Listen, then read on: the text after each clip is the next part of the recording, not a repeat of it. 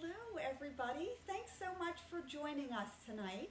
I am Diana Pfeiffer. I'm the Director of Admissions and Marketing here at the Pathway School, and we're happy to have you with us. Thanks for taking time out of your evening to spend a little bit of time getting to know us.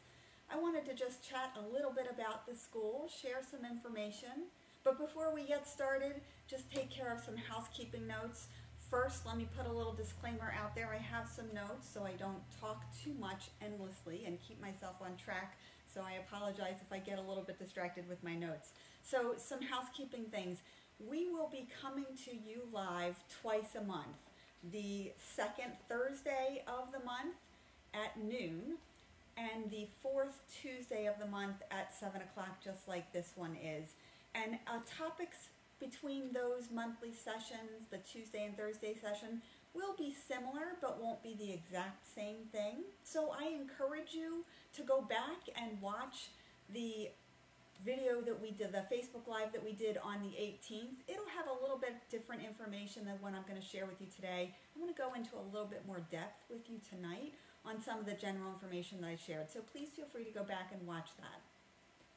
Love for you to share this with your friends and family and let them know that this is something that we're planning on doing, so that if they would like to join us, there may be some others in your life that could really benefit from some of the information that we're going to share, and we'd love for you to let them know what's happening so they can consider watching and joining us as well.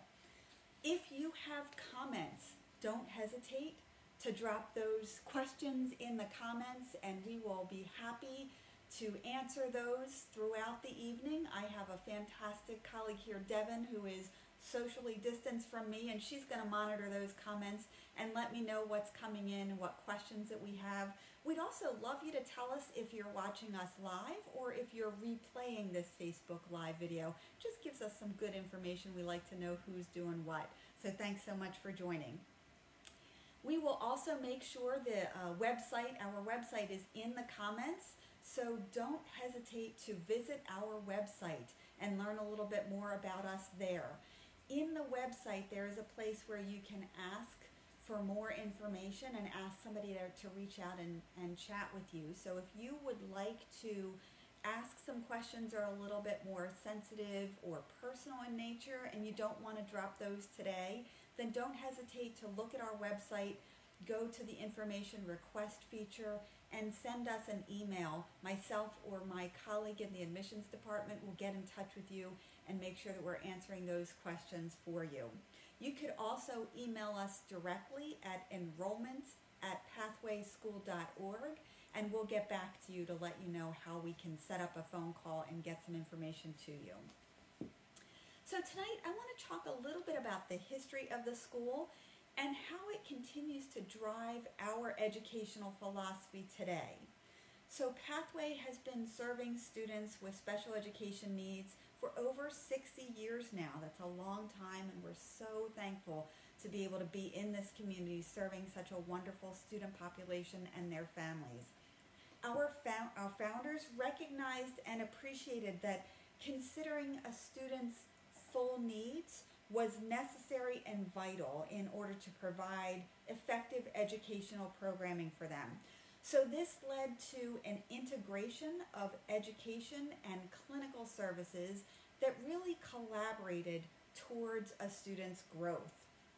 We continue this concept today by having related service professionals such as speech and language pathologists, occupational therapy staff, clinical services, school psychologists and social workers, our reading specialists, our board certified behavior analysts and behavior interventionists, and of course our school nurse.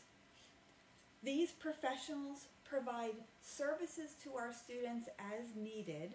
A lot of times they are going to be individual pull-out services and sessions that they are working individually with students, and during that they're providing a lot of direct instruction and real intense learning to help students overcome some challenges that they have and address the needs that they have. So just like students are in class and are learning addition and subtraction or decoding and reading comprehension skills, our related service professionals recognize and appreciate that students need to learn how to do things in those areas as well. So it could be something like learning how to slow down when you talk so that others can understand you, or understand that you process information a little bit more slowly. So you might need to learn how to advocate for yourself, to ask people to slow down and allow the wait time that you need while you process things that are being said to you, while you take those and figure out how you want to respond, and then answer those good questions or provide a response in a good way. Sometimes it's helping students develop some sensory strategies so that when they are really nervous or anxious or just need to get some energy out, that they have some sensory strategies that they can utilize. So all of those skills are practiced in a pull-out individual session with a professional, where they learn and talk about how to use those things and practice them over and over again until they master those kinds of skills.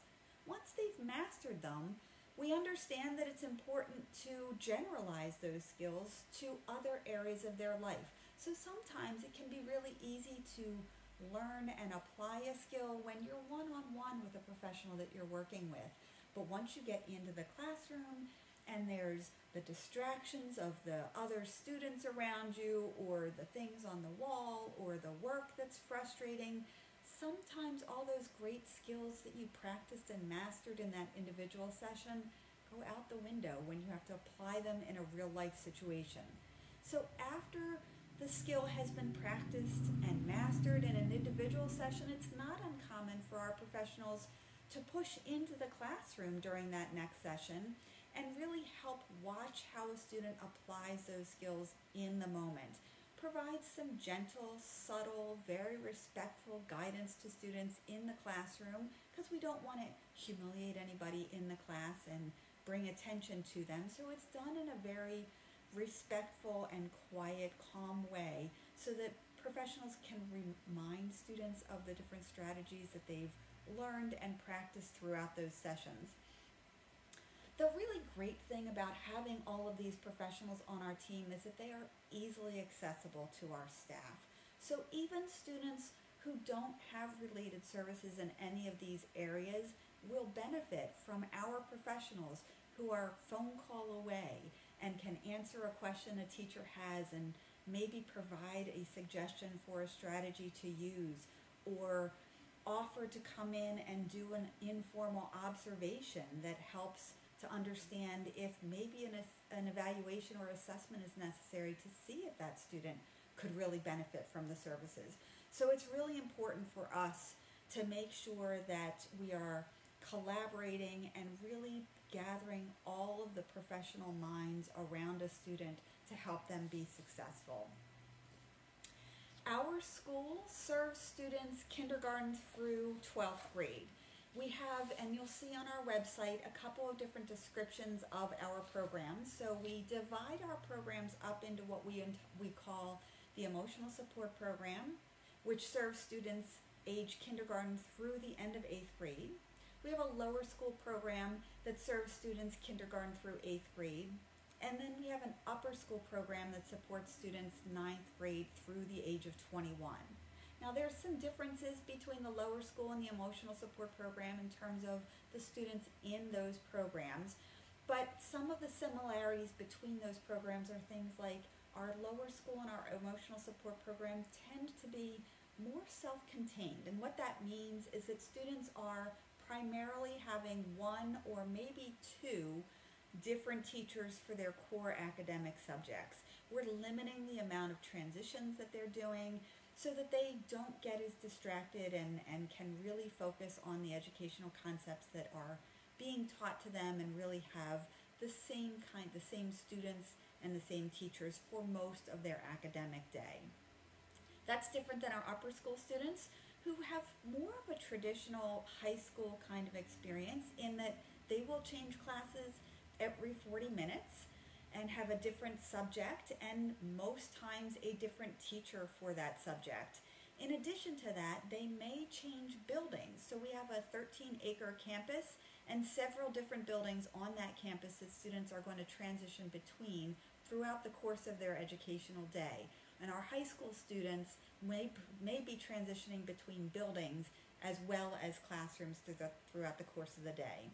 Our lower school and emotional support students will leave their educational building for specials, the gym, go to the library, the art room, those kinds of things happen in a different building. So they will still travel through our campus and enjoy, in the nice weather that we're having, days like this, enjoy some time outside. All of our students are on what we refer to as a line of sight supervision, which means that no matter how old they are, we always know where they are and have our eyes on them, just because we know it's important to sometimes catch when a kid gets a little bit distracted, might be engaged in a conversation with their classmate between classes for a little bit too long, and we need to encourage them along to get to math, because yes, math is important too. So we might need to do that a little bit, so that's why we have a line of sight supervision to make sure that everybody is where they need to be. We have an extended school year program, and I talked about this a little bit in the last live that we did. We have a 6-week-long extended school year program, and during that 6 weeks, students are coming to us for a full day program. So Monday through Friday from 9 to 3. The mornings are academically focused, so kids are having reading and math classes, so they keep those skills fresh and they don't regress in those academic areas. The last thing we want to do is start the school year having to review a whole bunch of stuff that they forgot over those summer months. So the ESY program allows us to keep those skills fresh. Then we have a lot of fun with kids. So there's a lot of different clubs that kids can sign up to participate in. So things like e-games or sports or Master Chef. We have a fashion and wearable technology club. We have cooking, Master Chef classes, robotics and coding. And new to us this summer is going to be an exciting class called #adulting. So that club is going to focus on things like building a resume and a portfolio, maybe learning how to take public transportation, all of the really important things, budgeting, money management, those kinds of things that are important in the adult world. So lots of fun happens, and in those clubs, we really get the opportunity to teach some skills like team building and communication, collaboration, compromise, all of those really important skills that everybody needs to know that aren't as easily taught in an English and a math class. You can do it some for sure, but it's much more appropriate in these club kind of opportunities where there is naturally that team building kind of environment and opportunity given to them. So lots of fun that happens throughout the course of the summer. We love to use our campus and the land that we have to have a good time outside. So sometimes it's a slip and slide. I saw that Chris Sullivan, one of our, the head of our behavior interventionist, is watching us live tonight, and I have a picture of her enjoying our slip and slide. I think she's the one that introduced it to us a couple years ago. So lots of fun things that happen. We're really creative with what we're doing. If you are interested in exploring Pathway as an option and don't know where to start, I encourage you to visit our website and reach out to us with some information request emails. We're happy to get back to you and talk to you a little bit about the process and how you can talk with your school. We know that our school district partners are doing a great job of trying to provide programming for students that's appropriate, and we absolutely respect the need to stay in the least restrictive environment and help kids stay in their home district as much as possible. So we want to talk to you about the opportunities that your school district can provide, and make sure that you are talking with your school team about maybe some questions or concerns that you have about your child's education, so that they can help problem solve those with you. Sometimes it's just as easy as a change of a class, or maybe a change of a teacher, or the addition of an intervention or a strategy that really could be the difference to help your child be more successful in the current environment. But if you don't think that that is the environment that's appropriate for them, then we encourage you to talk about options outside of the school district, such as approved private schools or other schools that could be appropriate. And we're happy to guide you through that process if the school agrees that they are not providing the appropriate program and that they would be willing to consider a place like ours, then they will send us the referral and they will give you several different schools to consider as options and let you tour those schools, learn a little bit more. We realize that this is an important decision for you, so we want to make sure that we're providing all the information that we can for you to make that good decision. We also strongly encourage you to visit all of the schools that the school suggests so that you can get a sense of what their options are and make sure that you're visiting and thinking about your child. You will always know them better than anybody else, and it's important that you consider and visit all of the schools that are options so that you can make the best decision possible for yourself. So I'm going to look to my colleague Devin and see if there's any questions that have come in as we try to wrap up this live session. Yes, so we have had a few questions. Can you kind of describe the process when someone is looking to bring their child to the school? Sure. Let's say that they put in an inquiry on our website, and then what happens? Sure, yeah, so it starts with that information request, and certainly we can answer questions for you. As I've said, in most cases, we will want you to talk with your school district. If you are anticipating that the school district your child is currently involved in is going to pay the tuition and provide the transportation to Pathway, then you certainly want to collaborate with them towards convincing them to consider Pathway as an option. Once they have agreed to that, they will send us some records, the education records, to look at, and we will review those to determine if we think our program is the appropriate option. And if that's the case, our education staff and other members of our team will also review that file to see what additional questions we have, see if we have room in the classroom that is appropriate for your child. And if all of that is the case, then we will schedule an intake meeting where we get to meet with you and your child, get to know you both a little bit more, certainly answer last-minute questions that you have about us so that you can make a good decision about the school that you'd like to select. And that gives us, we feel, the information that we need to give some recommendations. Are we the right school for you? And if the answer is yes, then we're happy to welcome you to our community. Certainly you have choice, so we know that you may be offered placement with us and other schools and have some last-minute questions that you have of us so that you can make that decision.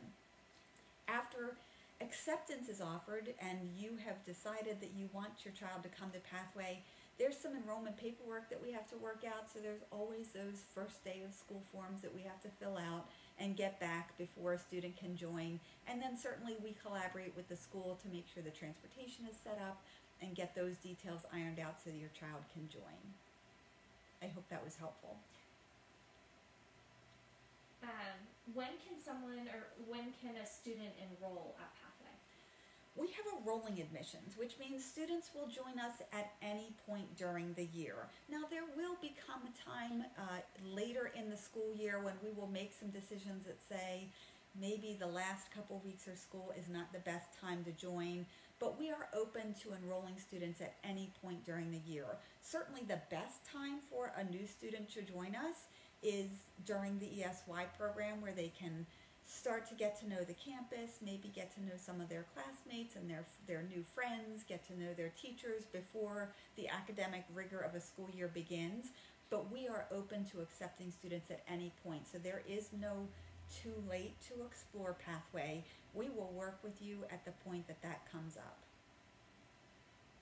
Okay, and then let's just do one more question. Great. So if my child does not qualify for extended school year, can they still come to Pathway's program? Yeah, so that's a great question, and there are some times when students are not qualifying for ESY because the district uses their ESY determination and eligibility to determine if a student is eligible. So there have certainly been some times when we received documents for a child and they were not eligible for ESY per the eligibility criteria of the school district. We strongly believe that an ESY program is beneficial for students. So we will certainly talk with you and with your school district professionals to see if they would reconsider extended school year eligibility for students. Our first choice would certainly be that the school district supports ESY and the student would be able to join us. If the school district if the student is not eligible for ESY, students can join our program for the summer, and parents can pay privately for that if that's something that they select. So these have been great questions. Thanks so much for joining in today. I appreciate the time that you've spent with us tonight. Please feel free again to share this with others that you know who might benefit from this. Mark your calendars, because we will be coming to you live the second Thursday of the month at noon, the fourth Tuesday of the month at 7 o'clock, different topics. So if you have things you want to learn and know more about, please feel free to drop those in the comments as well. We're open to exploring topics that you would like to hear and would be beneficial for you. So thanks so much for joining us, for letting me come into your home tonight for a little bit. I hope you have a great rest of the evening. The sun's still out a little bit, so get out there and get some steps in before the dark night comes in. Thanks so much. Have a great night.